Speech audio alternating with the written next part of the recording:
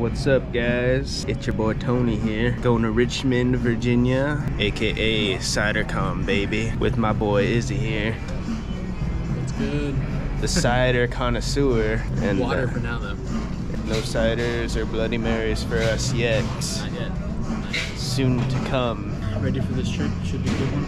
So we're excited. Queen Orchard taking over, you know. Queen Orchard, baby. Yes, sir.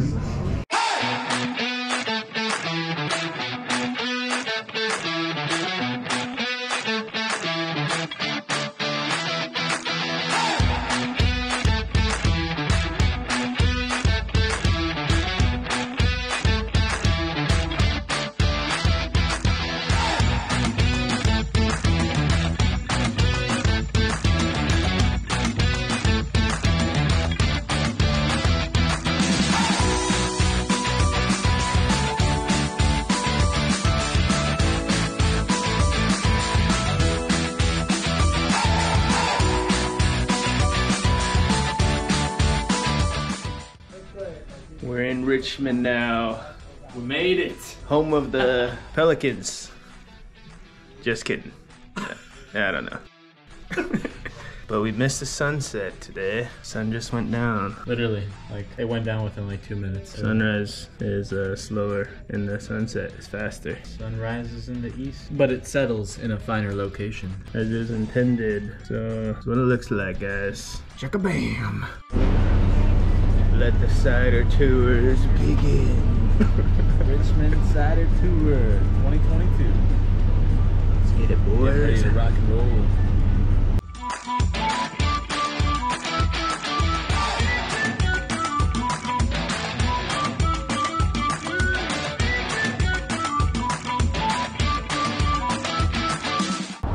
Here at Bryant's Cider. Something like this. Let's get the tasting. Get the tasting, baby. Hey, welcome to Bryant's Cider. We have 3 mainstays that we're trying today. The first one is going to be Bright Good. It's a gold medal winning bare bone cider that's infused with oak tannins. Second one is going to be Unicorn Fuel, which is infused with rose hips and hibiscus, and it's pink in flavor. It's very good. And then we also have Something Juicy, which is modeled after a New England IPA. It's infused with hops and orange peel. So we have a farm in Roseland, Virginia that's a few hundred acres in size, where we primarily do all of our cidering. And then we have this tasting room right here in Richmond, Virginia, where you can try some of our ciders, and we do some small special release stuff right here in the back. We have these 3 tastings. Do you know what they are, Izzy? I do. Root Good, the Unicorn Fuel, and Something. That's literally what the name is. Something. SJ. Cider reviews. Let's start off with the Something Juicy. Pretty dry. Very dry. Does it smell kind of weird to you? Or does it smell kind of weird? Maybe not. So this is like the base of all their ciders. Let's go with the Unicorn Fuel next. This is where your ice cream comes from. The creamy poop of a mystic unicorn. Kind of smells like berries.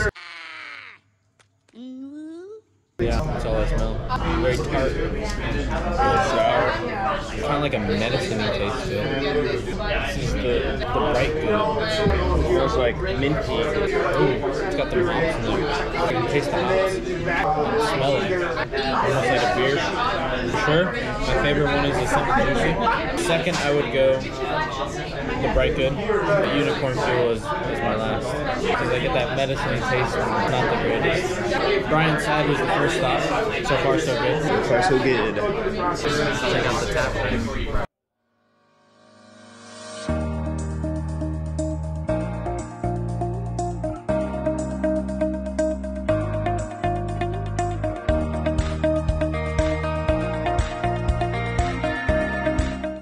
Some pinks. Some barrels.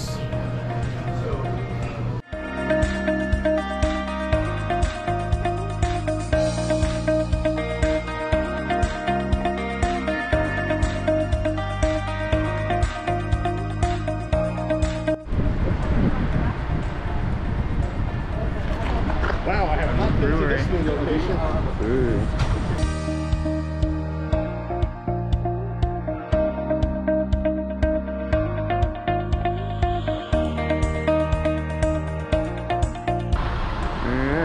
here.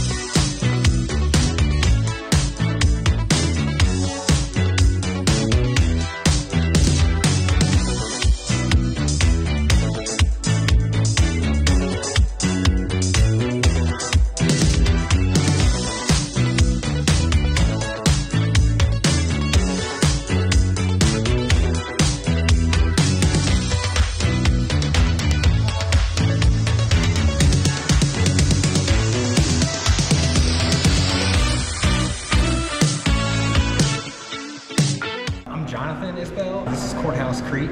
We're a naturally based cider production. We grow orchard. Try to do it as sustainable as possible. Everything is barrel fermented and barrel aged. You can taste that in the cider, a lot of oakiness. Everything's all barrel fermented, which can be a mess sometimes, but we think it turns into a really great product. We use wine barrels, we use bourbon barrels, whiskey barrels, we even use some tequila barrels. Just trying to do things a little different around here than the standard. We use no chemicals. Yeah, I'm glad y'all could all come, take a look around.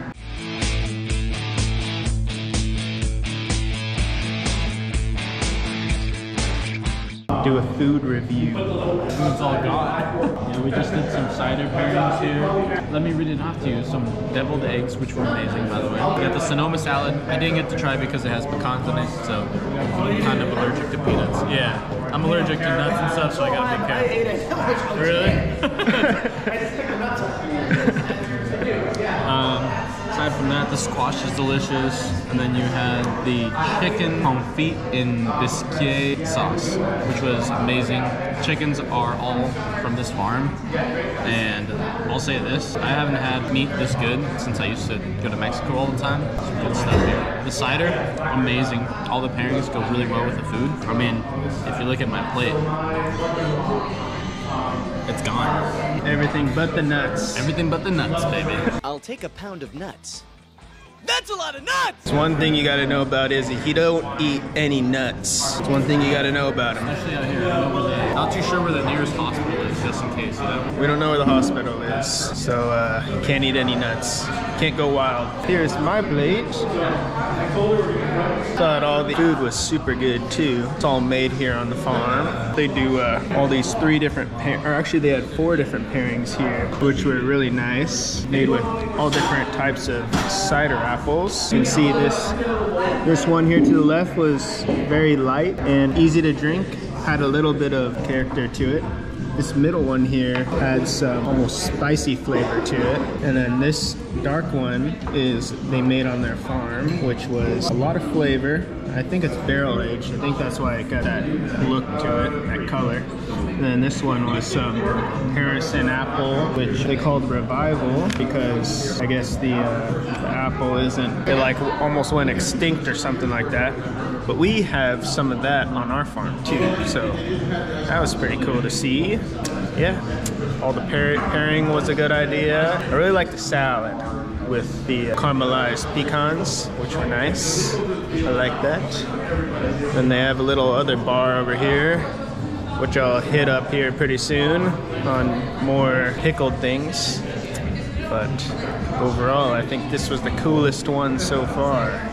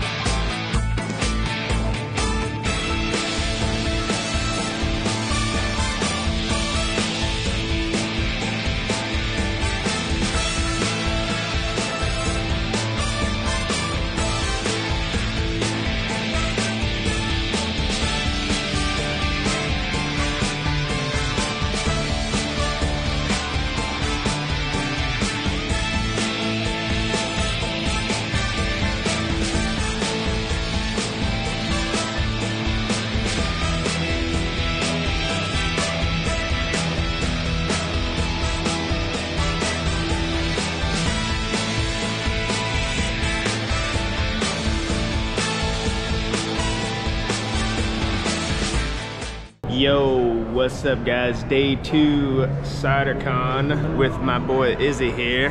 We're going into interview time, everybody. Interview is going down. All right, Izzy. All right, man. What do you need to know? Hold on, we have to take our masks off. We have to be COVID unfriendly for a little bit.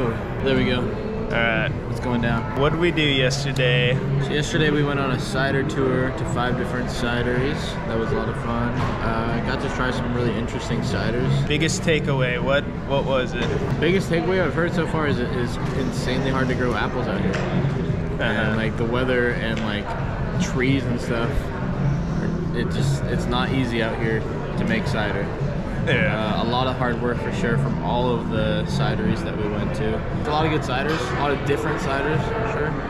Nothing like anything that we make, for sure. Very different. It was good stuff. Interesting fact that at all the cideries, they have to have apple trees outside of their place. So they put like 5 apple trees somewhere randomly on the property. So yeah, that's like a Virginia law. You gotta have trees. There was like literally times where we would show up to the cidery and they'd have like 4 trees just randomly planted out in the front. And they're like, we have to legally have these here in order to have a cidery. Which is, you know, that's pretty cool, I guess. Oregon law's a little different, I think, right? Yeah, you don't need to have any trees in Oregon. Pretty cool. What else did we do? That was it. But yeah, Richmond's a pretty cool place if you're into the cider. As I said, there's a sign behind this that says, Richmond is for cider lovers. Cider lovers. If you're lovers and you like cider, come to Richmond. True. Wanted to get that guy rapping on our YouTube channel, give him a shout out, but dude's dropping bars out here. He ran away.